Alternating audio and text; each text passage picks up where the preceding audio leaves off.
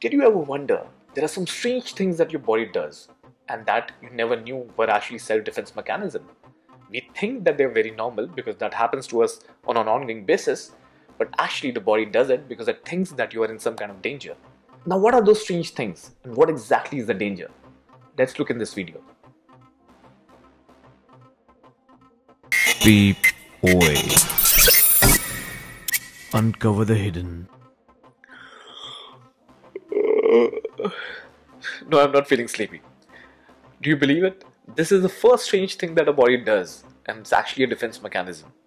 We do yawning all the time, right? When we are sitting in the class, when we are attending a lecture, or when we are office and work.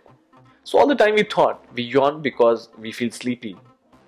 Yeah, you feel sleepy and you yawn, but what is the main reason for it? You have the answer? We keep yawning all the time when we are attending a lecture, or when we are in office, or when your wife wants you to have sex. Look at all these people yawning. Does that make you yawn? So here it is. The actual reason why you yawn is that your body wants you to cool down when it's overheated or it's overloaded.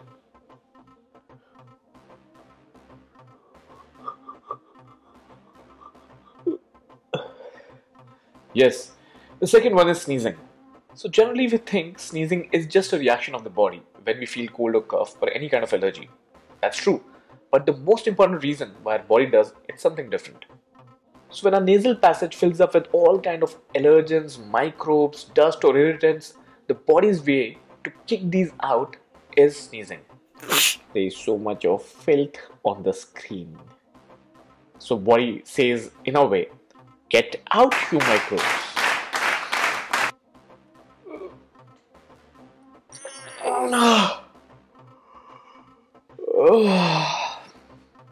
So the third one is stretching. And the funny thing is that whenever you stretch, especially early in the morning, you tend to yawn along with it. Now yawning and stretching go in tandem most of the times. Generally people think that when they're tired, they feel like stretching. And like you're sitting in the office for long hours, you feel like stretching, right? But that is not exactly true. Because when you wake up early in the morning, you are not tired, but you still stretch. So stretching actually has a different reason altogether. Why your brain wants to stretch is very, very different. It actually prepares you to fight against something which it finds dangerous. What is that danger? The danger is whenever brain thinks that you have to do a lot of work in the upcoming hours, it actually wants you to prepare for it. What it does it makes you feel the need of the stretch. What does the stretch do? Now stretching actually relaxes your muscles, it improves the blood flow, and overall the result is that your mood gets uplifted. And that is what the brain wanted, because when your mood is high, you can actually go through your day much better. And that is what body's defense mechanism number 3 is.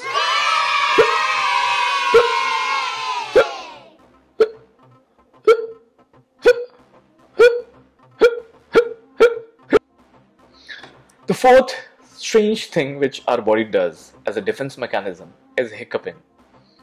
Now we all, since we were children, we just didn't know. We all wondered why I'm getting hiccups.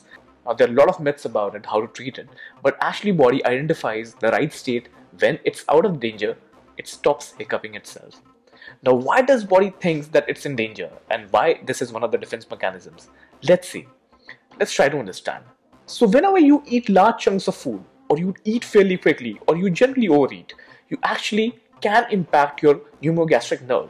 And this is identified as a danger by the body. Why? Because it is connected with the stomach and diaphragm. Now immediately the result and reaction of the body is that you start hiccuping. So this is a defense mechanism of the body that is implemented by the brain so that it can avoid impact on pneumogastric nerve. Mommy, don't tell me the story. I want to hiccup. It's actually a defense mechanism. My body is defending me. I need to hiccup. It is good, Mommy. Don't tell me the story.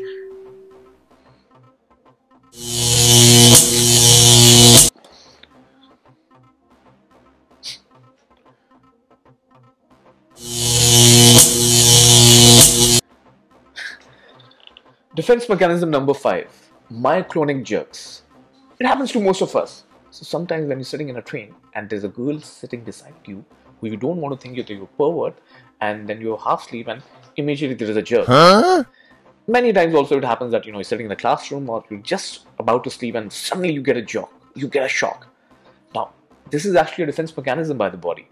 Sometimes what happens is that when you're trying to sleep, the frequency of breathing goes down rapidly, the muscles get relaxed, but the pulse rate goes down very, very slightly.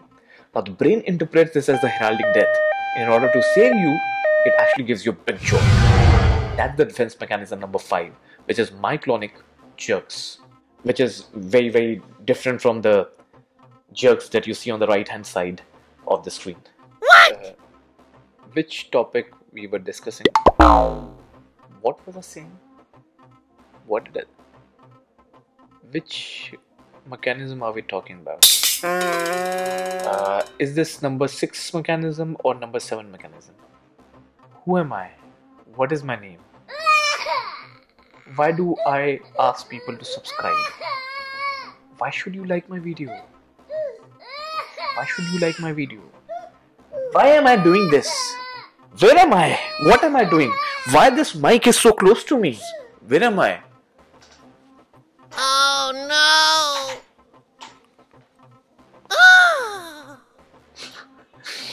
So defense mechanism number 7, it's actually loss of a memory, and we all experience it, right? Sometimes we call it short-term memory loss. Sometimes we think it's actually very natural. Sometimes we think we are not very, very intellectual, and that's why we keep forgetting. Yeah. Sometimes we think that we didn't do a good job at school, and hence we didn't develop our memory. All of that is rubbish. Now, in reality, what happens is that your brain identifies some of the event as very, very unpleasant, and all the different events which are in integration with that event in your brain, actually brains identifies as dangerous experiences or dangerous memories. And these dangerous memories, sometimes a brain makes sure that it wipes it off. So it stops the current in the brain and takes that part or that corner or that inch in your brain or in your memory completely away. The problem with this is the brain doesn't understand. Sometimes when you forget the name of your wife, actually it's the bigger danger. What? Now we all experience various times excessive moisture around in the environment. Now, whether we are swimming or we are taking bath for a longer duration or we are playing in the water, we are going for a water ride, all times we see that there is wrinkling on the tip of the fingers, right? Now, this is actually a defense mechanism. And why? Because body thinks that it's actually a danger. With excessive moisture, what happens is that your brain thinks that the environment is very, very slippery. And it wants you to be capable of managing that environment, like gripping smooth surfaces. So what it does is, it puts wrinkles on your skin so that you can manage your environment much better manner. I told you mutants can exist. I'm the founder of mutants. My skin put wrinkles. No, I'm not checking time. It's actually goosebumps. Now, whenever we see something creepy, or we get nostalgic about something, or we feel cold, we get goosebumps. Now that's the defense mechanism number 8, which is actually implemented by our brain to avoid the danger. Now the danger that body thinks it is in is actually inhospitable climate conditions. What happens with goosebumps is that the body, the pace at which it is losing the heat through the pores of the body, it actually reduces. The goosebumps actually don't let the body heat go out that rapidly. Guys, I do so much of hard work. I do so much of research.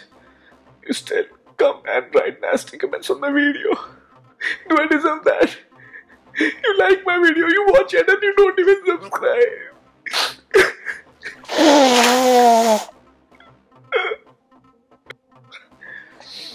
Defense number 9. One of the strangest emotions, strangest things that we do, the body does, that is to pass tears out of the eyes. Since we were born, the first thing that we did was that we cried.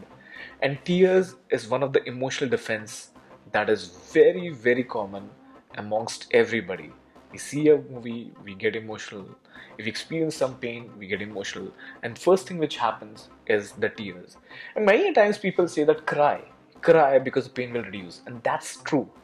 That is what why it makes you cry is because it thinks that you are in an enormous amount of pain. And this is one of the defense that body actually implements at that time so that the pain gets reduced. Many times you would have seen that when you are in pain and actually when you cry and the tears come out, the pain actually reduces and actually distracts you from that pain. So whenever you get something in the eye, of course the tears work as a defense mechanism there, but one of the biggest and one of the most strange things that your brain does is it makes you cry. Now the tears, it actually produces that kind of irritation which distracts you from the pain that you're experiencing, and that is what your body wants at this time. Now it happens because the kind of irritation that we get from the tears is actually much more than the pain that we're experiencing at that time, and that is what the brain needed.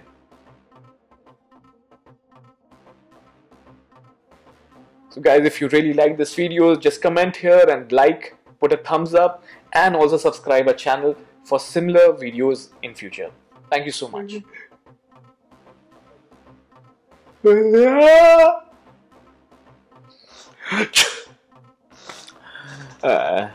Okay, clean it. Do not sneeze on my screen. Let's meditate. Oh. If you like it, give a thumbs up to this video. Otherwise, I'm gonna sneeze my way out of the like. Subscribe me. Subscribe me. Sneeze on your screen. Ooh. If you don't subscribe, I'll make all these guys sneeze along with me on your screen.